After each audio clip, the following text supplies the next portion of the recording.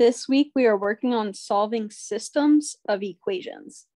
That's when you have more than one equation. So systems of equations are practical for real life situations. They can help us make decisions by knowing when two possibilities provide the same outcome. Then we can apply the data to determine what is most suitable. So to start, we have Pizza House has a large pizza for $5 and each topping is $1. So the thing that is changing, the variable, is going to be that each topping is $1. So we're going to start our equation. Y equals blank x plus blank. So the thing that is changing is the number of toppings. So if each topping is $1, this is just going to be 1x. And then to get the large pizza, that is $5. So our equation is y equals 1x plus 5. For Papa Joe's, we are still setting up y equals blank x plus blank. The thing that is changing is the number of toppings. So those are 50 cents. And the large pizza is $7.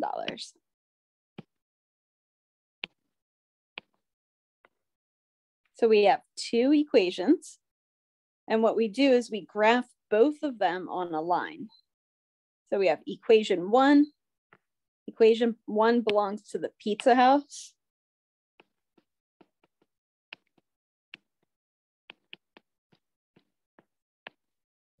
So let's make that one red.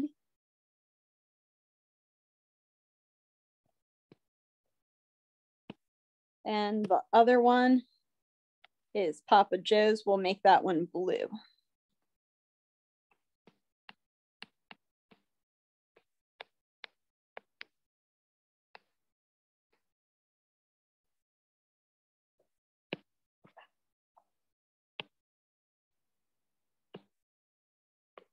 So remember, the x was the number of toppings. That's our variable that is changing. So remember, this is our x-axis. And the cost is our y-axis. So if I want to figure out where these two lines meet, I look for the intersection. So these lines intersect or cross at 4, 9. That means that there are 4 toppings, because the 4 is here.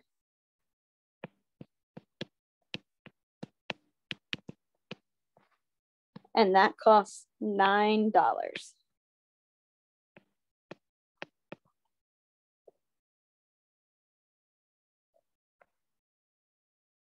So we have over here like a explanation of how this works. We have the graphs intersect at 4, 9. 4 is the number of toppings, and they would each cost $9. And it doesn't matter what company we order from. If we want fewer than 4 toppings, Pizza House would be cheaper. If we want greater than 4 toppings, Papa Joe's would be cheaper. All right, let's look at the next question. We have McCall had 2 candles. Her tall candle started out at 10 inches. And every hour it burned, it lost 2 inches in height. So what is changing? That is our variable. So it's the height that is changing. We started at 10 inches and we are losing 2 inches every hour. So we have our general form, y equals mx plus b. So y equals blank x plus blank. The thing that is not changing is the height that the candle started at. So that's 10 inches. And then we are losing 2 inches in height. So I'm going to say that my slope is -2. Now the other candle started out at 6 inches and lost 1 inch every hour it burned. So we have another equation, y equals mx plus b.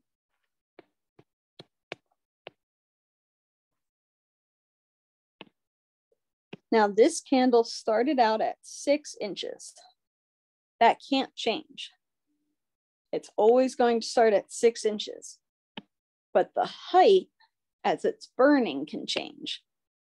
So if it lost 1 inch every hour, since it's lost, it's going to be negative, and we have a -1.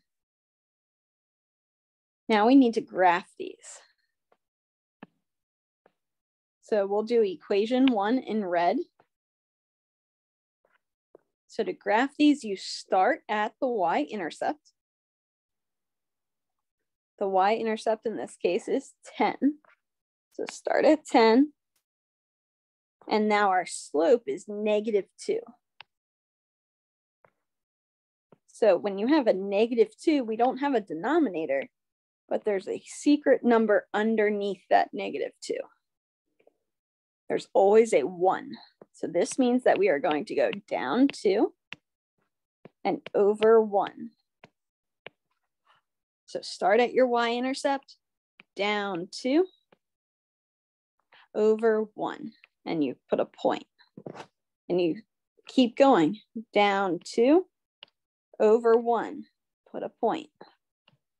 Down 2, over 1, put a point. And you can keep going the whole way.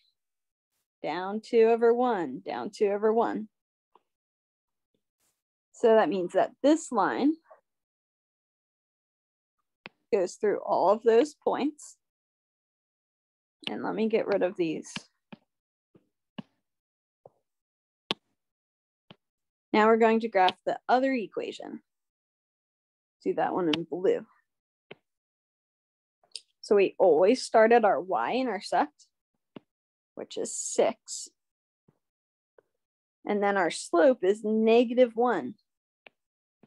So do you remember what number is underneath every number? That's a 1.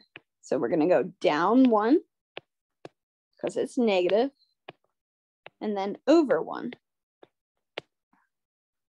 So start at your y-intercept, down 1, over 1. Down 1, over 1. Down 1, over 1. Down 1, over 1. Down 1, over 1. Down 1, over 1.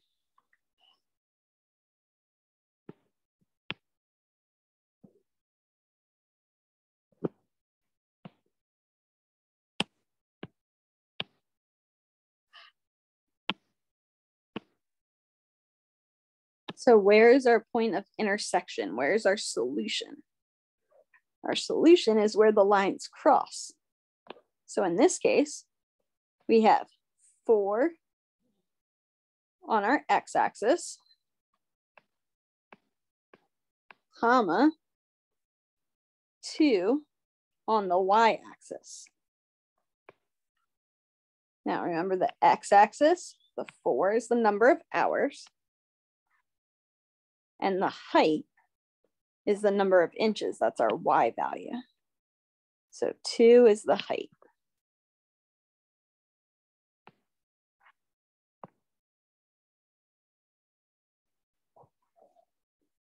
So after 4 hours,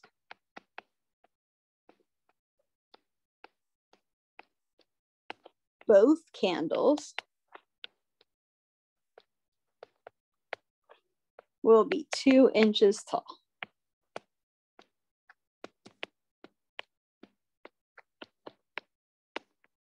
That's what our solution means. Which candle will burn longer? So what one is going to take longer to burn? Well, this blue one ends at 6 hours and the red one ends at 5 hours. So we are going to say the blue candle, and in that case, that's our short candle.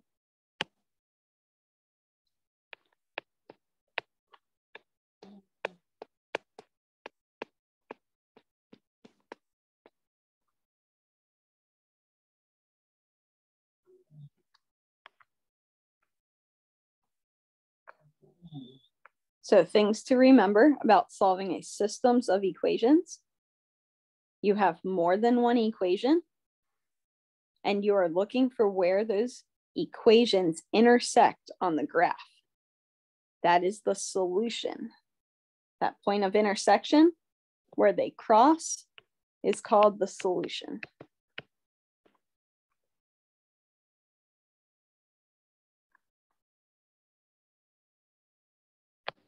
So for number 2, it says Zeke began with $2 and earned $3 for each chore. So we have our equation y equals mx plus b. And we just have some blanks there because those are the numbers you need to fill in. If I began with $2, that is my y-intercept because that does not change. The number of chores changes. And so I get $3 for each chore. So that's going to be my slope. Let's go ahead and graph that equation. You start by putting the y-intercept on your graph. So the y-intercept was 2. Now your slope is 3. What number is secretly under every other number? Well, that's 1. So in this case, we have a positive 3, which means we need to go up 3. Then we have a 1, which means that we are going over 1. So start at your y-intercept, start at that blue point that we just made, and count up 3. 1, 2, 3, and over 1. Count up 3. 1, 2, 3, and over 1. Count up 3. 1, 2, 3, and over 1.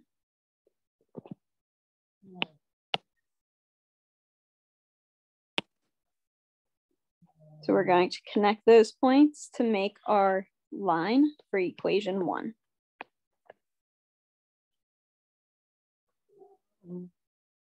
For equation 2, it says we began with $6 and we earned $1 for each chore.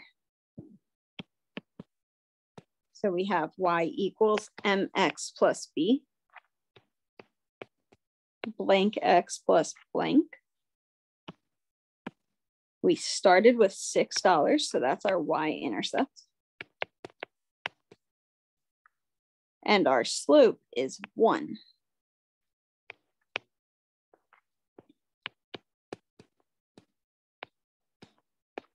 What number is secretly under every other number? Well, that is also 1.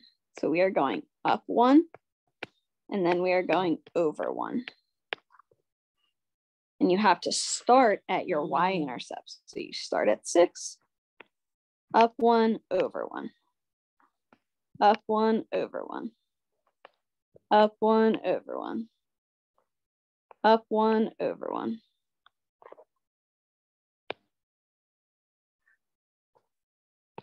So that is our graph for the second equation.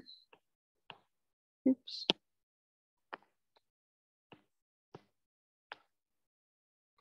So what is my solution? Where do these lines intersect? Where do those lines cross? So the lines cross here. So we call this our intersection. That's where they cross.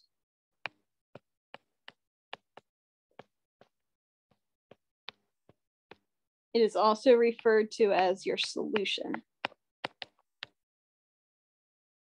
So the solution is 2 on our x-axis, so 2 chores. And we have 8 on our y-axis, so $8 is our money. So you need to write this with the x first, so 2, 8. 2 chores gives you $8. No matter if you're Zeke or Drew, if you do 2 chores, you would get $8. This next question is, who will have the most money in the long run? So that means later on, who has more money? So what graph is higher on the y-axis? And that is going to be the blue one. That's going to be Zeke.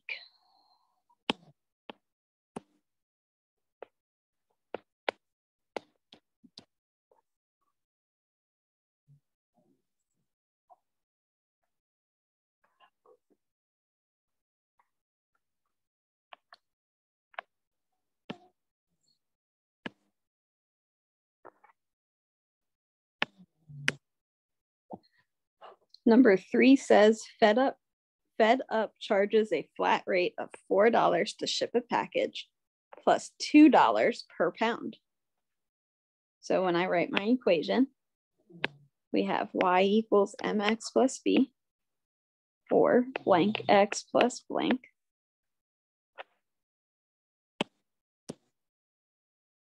So this is the thing that's changing, the $2 per pound. So that's going to be my slope. And I start at $4. No matter what, that's a flat rate.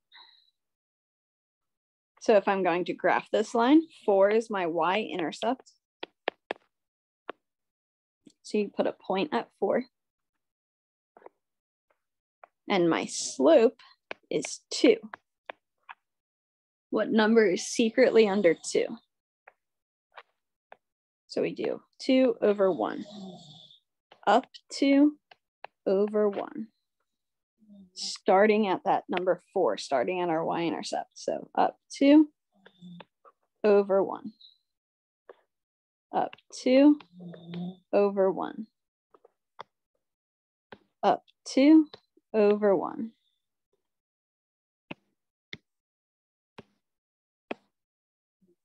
Connect those points to make a line.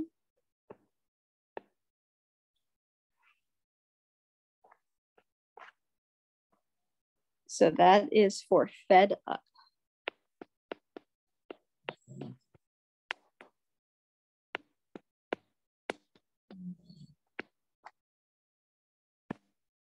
All right, equation 2. UPX charges a flat rate of 2 and $3 for each pound.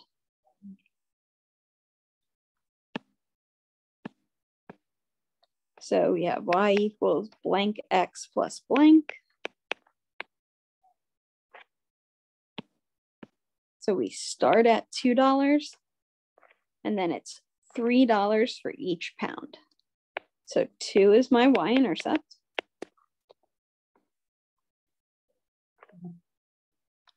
Three is my slope. Now, what is secretly underneath the 3 is a 1. So we are going up 3 over 1. Up 3 over 1. Up 3 over 1. Up 3 over 1.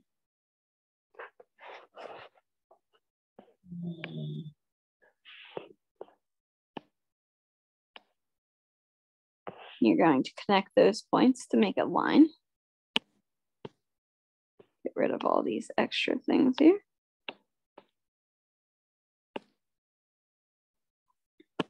So what is my solution? Where do these lines intersect? So these lines intersect here. That means we have 2.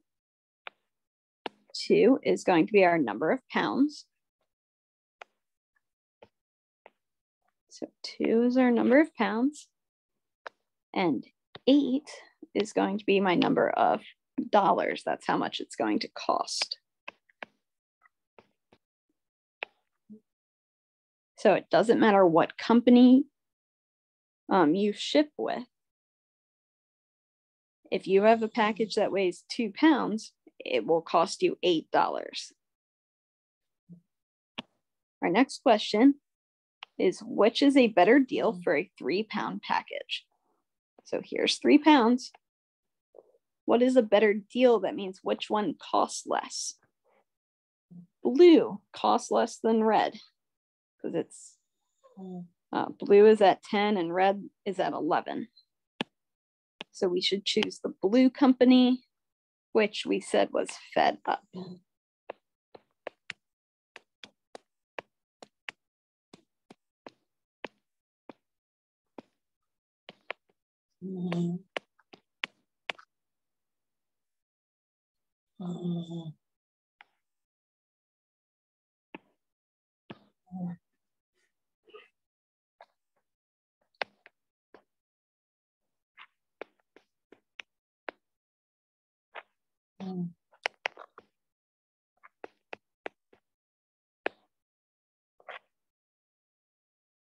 So this is A, P, and P. They have 2 phone plans. Plan A has an initial fee of $4 plus $1 for each text. So we have 1, and then it starts at 4. So we put our y-intercept at 4, and our slope is 1. So we're going to go up 1, over 1. Up 1, over 1. Up 1, over 1, and you're going to keep going until you run out of graph.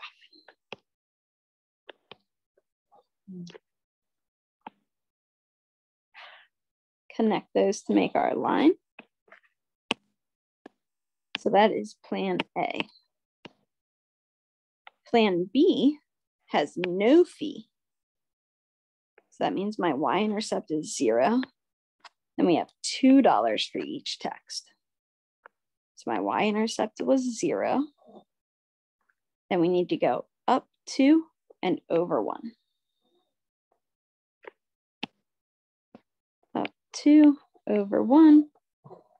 Up 2, over 1. Up 2, over 1. Up 2, over 1. And up 2, over 1. Now you need to connect these to make our graph, our line.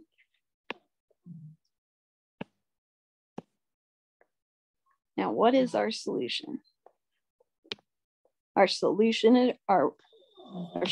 is where the graphs intersect. They intersect at that purple point. That means 4 texts cost $8.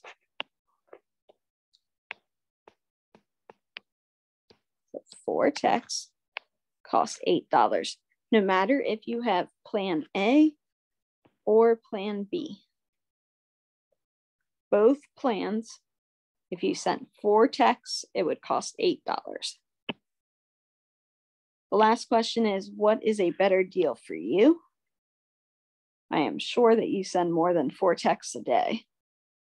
So if you have more texts, let's say you send 7 texts a day, then the blue plan is going to be better. That is plan A.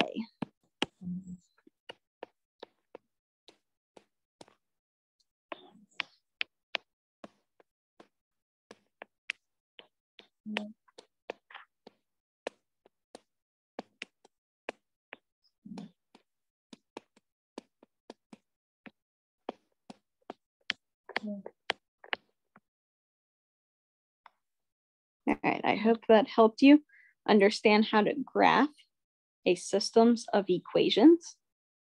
What you need to remember is that the solution is where the graphs intersect.